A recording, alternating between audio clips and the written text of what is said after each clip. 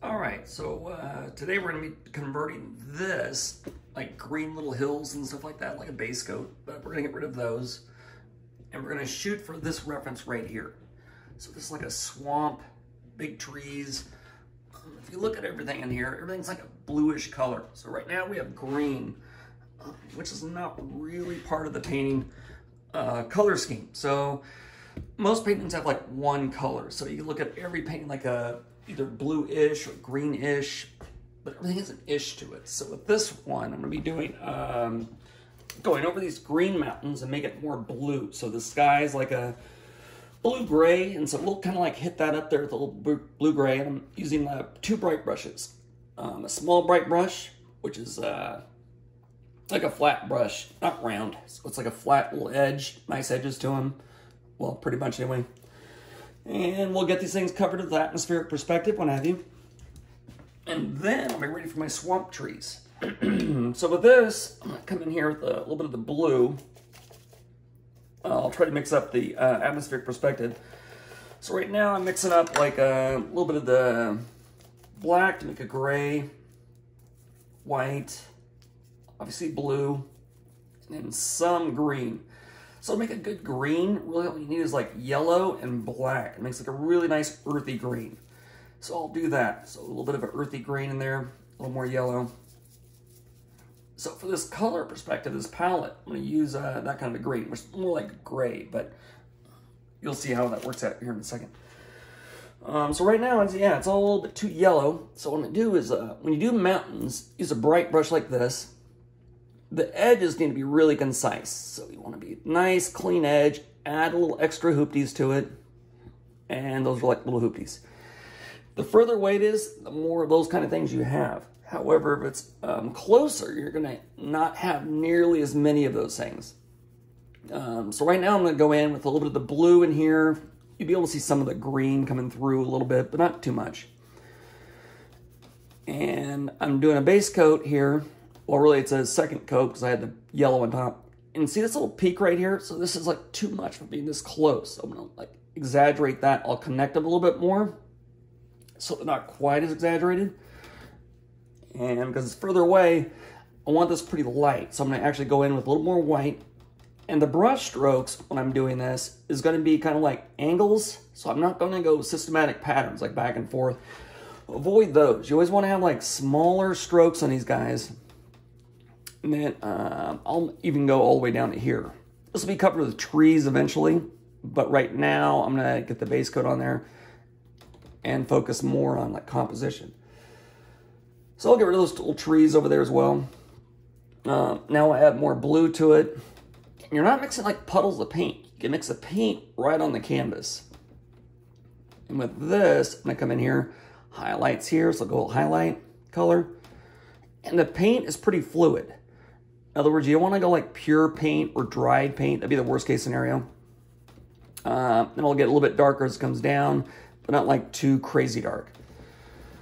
So now I'm like scumbling. I'm going kind of fast. However, the strokes are small though. So I'm going like direction like this, sideways, mixing them up a little bit. I'll also follow the contours of the hill.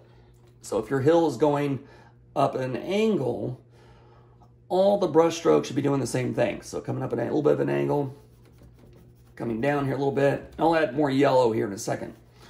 So right now you can see all the brush strokes, and right here I have like a dirty edge. So I'll add a little bit of water to it so I can clean this up. See this little mess up here? Make the hill a little bit larger up here so I can like cover that so it looks like a nice clean edge.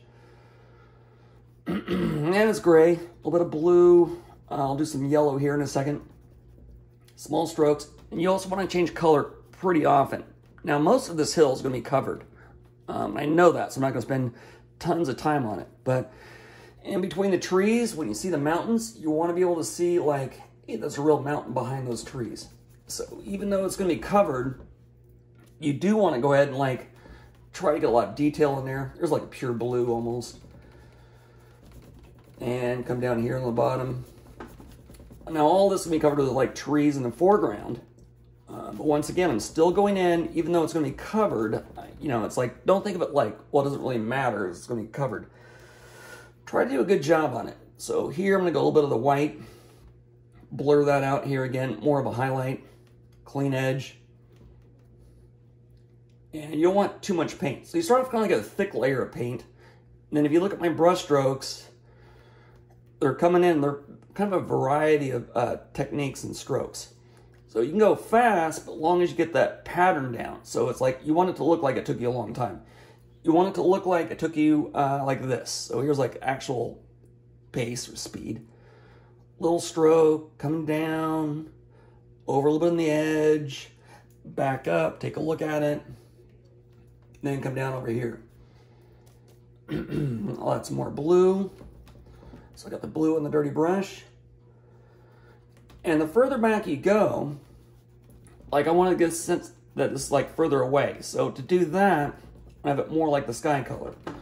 Then this mountain over here, that's further away than this one.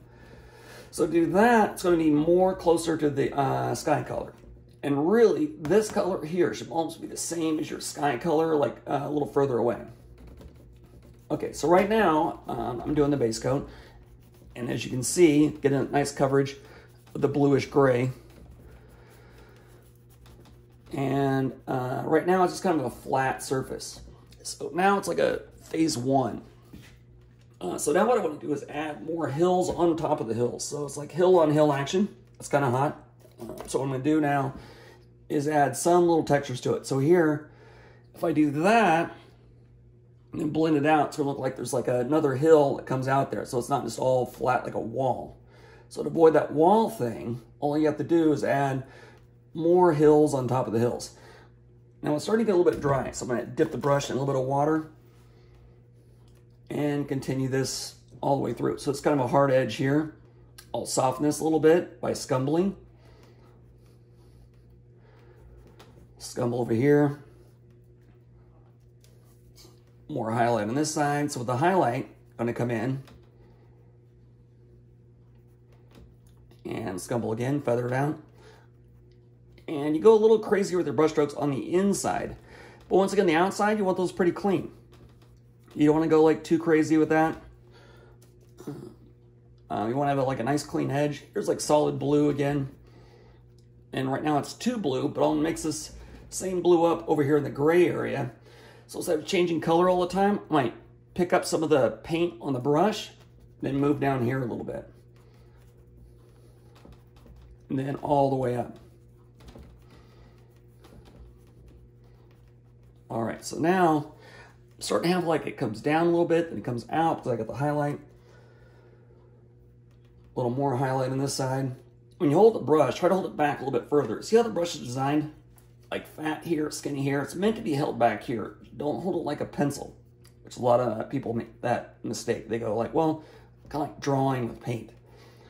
Instead of that, though, you want to make sure you come in there with a little more of the highlights and shadows, and then to get a nice sized brush stroke, if you hold back further, you can move further with the brush. All right. That's good enough for a base coat for that. Now at the background hill, I'm going to go even further with it. I'm going to make that more like the sky color. So to do that, go more white and blue.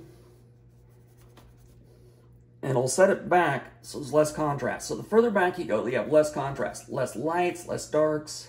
It becomes almost one color. And you do want your hills to be darker than your sky though. So the sky, if the sky's like a value of like 3 or something like that, and you want your mountains to be like a value of like 4, for instance. And I'm scumbling this in. Then here, it's coming down, so I'm going to go this direction. And then this is going to be covered with a house eventually, because I have another request for a house shell. So I'm going to do that as well.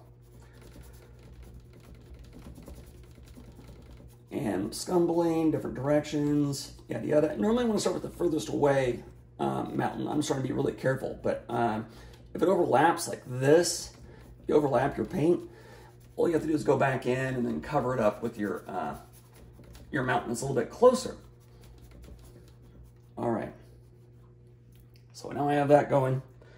I'll do more little white, a little more blue. And tap that as well. Now all of a sudden that's going further away in the background. Now I'll go for the clean edge, a little more water to it, make sure I have a clean edge. The paint is not that thick. Now your first coat should be, thicker than your last coat. So in general with acrylic paints, you're gonna go thicker first, then lighter and lighter and lighter. And so in the background, once again, most of this is really covered, but you see this value here compared to that value? This is gonna have more contrast in the foreground. So I'll add a little more highlight to it. It's a little bit on the dry side, so I'll dip the brush back in water again and tap that out.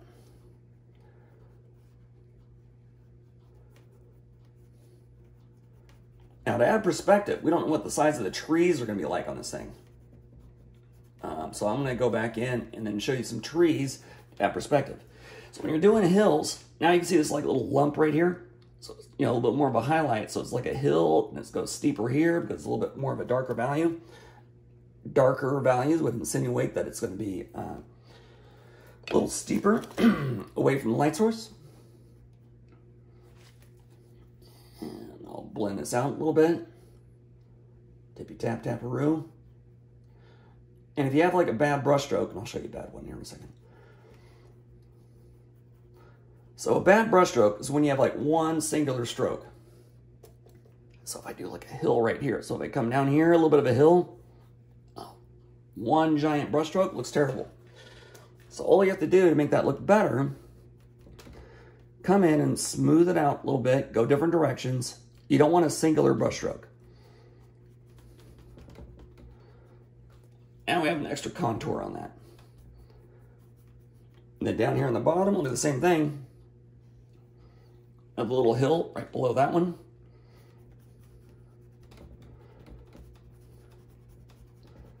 And same scumbling approach. And see how hard edge's top is? I'm gonna feather that out a little bit, scumble. Okay.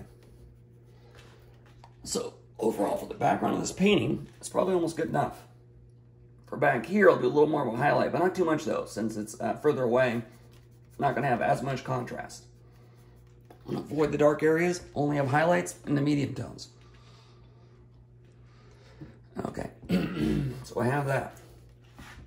Now, that could be almost good enough for that part.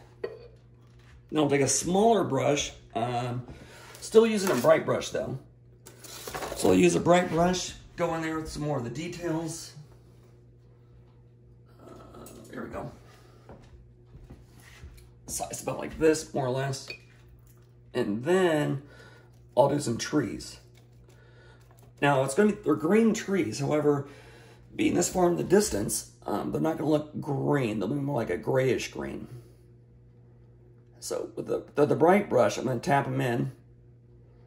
And with the trees, I'll do like clumps of them, like a little clump over here, clump on the side, and what have you.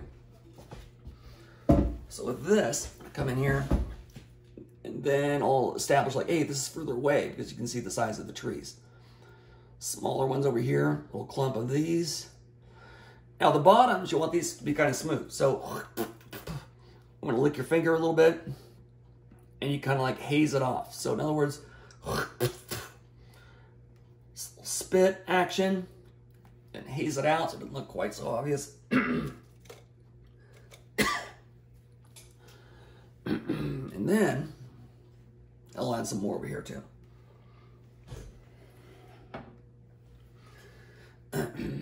I'll add some highlights on there. Bluish gray highlights. Now, I do want these kind of blurry so you can barely see them. And in here, the bottoms are like too rigid. Once again, spit on your finger a little bit. And you kind of wiggle your finger as you pull it down, and it's going to blur it out. I don't know what that guy is. Okay, so in here, I'll do like a little bit larger one because now we're getting closer. I'm using the side of the brush and kind of like a chopping approach. So I'm not like painting it like this. I'm actually just like hitting the brush.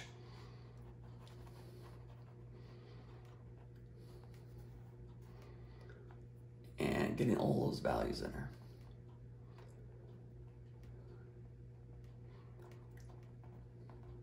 and that little friend over here. So it's a little cluster of trees.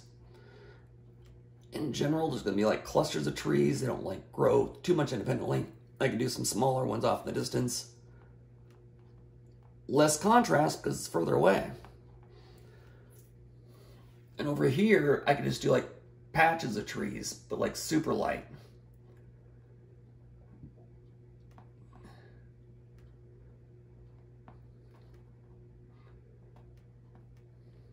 And blur it out a little bit on the bottom. And I'll even add less contrast, so I'll go more of the blues and stuff in there too.